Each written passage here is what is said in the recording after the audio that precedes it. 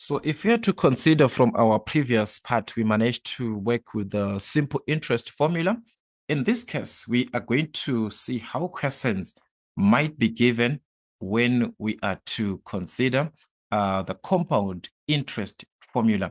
It is still one and same part that you have to consider in terms of what you're considering, the accumulated amount, the principal, the interest rate, the number of years. Only that it is the formula that has changed. So what is it that you're supposed to consider on the compound interest formula? It states that this time the amount can be given by the formula into 1 plus I to the exponent of n. Like I said before, A simply representing the accumulated amount in that case. So this is our accumulated amount, and we are going to talk about the money that is being invested, which is the principal in this case. So this is your principal, the amount invested, or the starting amount of the business, the initial amount that you start with. Then I being the interest rate. And there we are going to talk of the interest rate as a decimal. Like I said, you're going to use this as a decimal. This part is not going to change. We are going to apply this as a decimal. Simply, you use the given percentage, that is the percentage given, you divide that by 100. That percentage that you have, you divide it by 100. And n representing what? The number of years. So there we are going to be representing the number of years.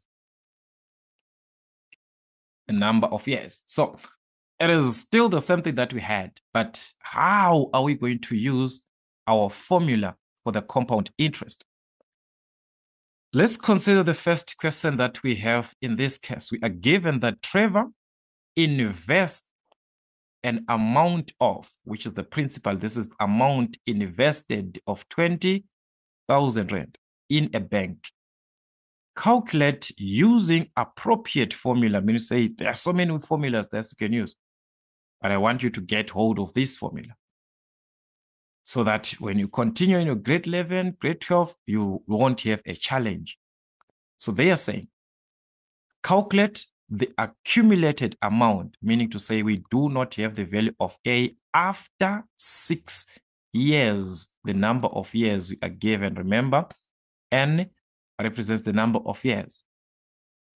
And also the total interest he will receive. There are two things there. And the total interest he will receive. So we also need the interest that he is going to receive after, which is, I remember I also mentioned previously, it is still the same thing like what we had before, that also the amount can be given as the sum of the principal plus the interest, which is the money gained, the money that you have gained added to the principal can give you the amount accumulated. So I also talked about that.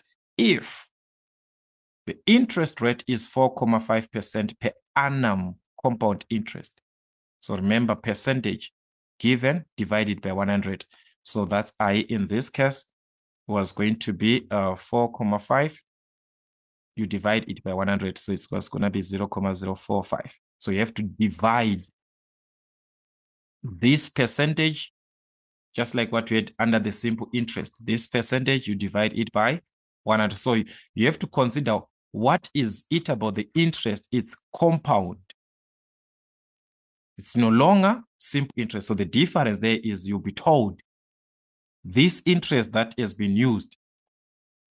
So as you can see, it's the same statement, only this part that has changed, compound interest. So now this is the formula that you're supposed to use. So as you can see, the amount is equal to P into 1 plus I to the exponent of n, where we have got the principal amount invested, which is 20,000, into 1 plus the interest rate as a decimal, that will be 0.045 to the exponent of n, the number of years which were taken, which is 6. So with this, we can use our calculators to simplify this, just like what I said. If you're working with the money, you are going to round off your answers to 2 decimal places. So this is 20,000, open a bracket, that's 1 plus 0,045 raised to the exponent of 6. So this was going to give us this amount. You can even fix this to 2 decimal places. That will be 26,045,20. So that's 26,045,20 in that case, to 2 decimal places. That is the amount accumulated. But we do not need this. We also need the total interest you will receive. So for the interest, what is going to be the interest? As we can see from this, we can simply take the amount, the principal this side is amount minus principal is equal to the interest received. So the interest is simply the difference that of amount minus the principal, which is the amount accumulated to of 26,045.20 minus what you started with, which is 20,000. So that is 20,000 there. So meaning to say at the end is going to be the difference, which is 6,045.20. So that was going to give us 6,045.20 as the interest received, not percentage. This is the amount gained, the one that you gained from the investment. When you invest 20,000, and at the end, you get 26,000. What is it that you have gained from that investment? That is the question there. All right. Then another question we are given here is to consider 7 years ago, a certain amount of money was invested 7 years ago. 7 years ago. So the number of years we already given, that is 7 years. So a certain amount, we do not know that. But the value of investment is currently, meaning to say that is the accumulated amount currently, it is at 350,000. Calculate the original amount invested, which is P, the amount invested, if the rate was 3.25% per annum compound interest. Compound interest, so you have to divide by 100. So the interest there, divide by 100, it was going to be 0.0325. So we can calculate the principal. If the formula is stating that the amount can be given as P into 1 plus I to the exponent of n, we can make P the subject, this one. Remember, it's the one that you want. It's a product there. So what can I simply do? I can simply divide by this bracket of 1 plus I to the exponent of n, both sides.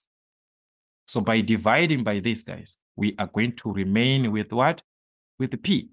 So it follows that P could have been calculated from this formula. If you want, you can just make whatever that we want subject. We solve for P. So simply divide. Or you can just substitute, then you divide by whatever that you have there. It's still one and the same thing. So the amount accumulated, which is 350. So that's we've got 350,000 over what? 1 plus the interest rate, which is 0.0325 raised to the power of n, the number of years, which is 7 years. So that is what you're going to have. Okay, that is what you're going to have there. So this is 325. So with this, we can simplify and obtain the principal amount that we had in this investment. So that was going to be simply direct, guys, on your calculator. We already fixed our calculator to 2 decimal places. So whatever that you're going to have is to 2 decimal places. 350,000, open bracket, that's 1 plus 0.0325, close it to the exponent of 7. So that's it. You're going to obtain 279,000. So that's 279,000, and this is going to be 793,793,50. So that is what you have there. That is the money that was invested 7 years back in order for this guy to obtain 350,000 currently. So they can even ask you the money that was gained, the interest that was gained, amount minus principal. You can obtain that. So these are the typical questions that you need to go through as you are revising. Make sure that you go through your compound interest, check your question papers. How do they ask the questions? So we shall have typical exam questions after this.